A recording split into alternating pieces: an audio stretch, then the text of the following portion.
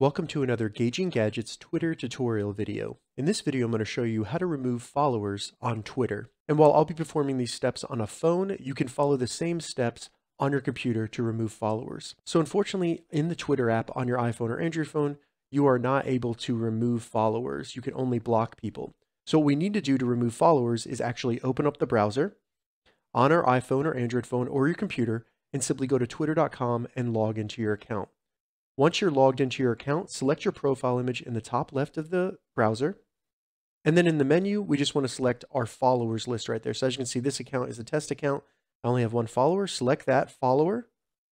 And then this will show all the followers you currently have on Twitter. Once we find the follower that we want to remove in the list of followers here, simply select the three dots next to the follower on the right side right there.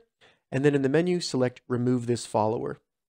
As you can see, this will remove the person from your followers and the person will not be notified. And keep in mind, they will be able to follow you in the future. If you don't want them to follow you in the future, simply block them. So select remove. Then when I refresh my follower list, you can see that I don't have any followers and that follower has been removed. All right, so that's how you remove followers on Twitter. If you have any questions about this, leave a comment below. I'll get back to you as soon as I can. If you'd like to see more Twitter tips and tutorials, check the links in the description. If this video helped you, give it a thumbs up, and please consider subscribing to my channel, Gauging Gadgets, for more gadget reviews and tech tutorials. Thank you so much for watching.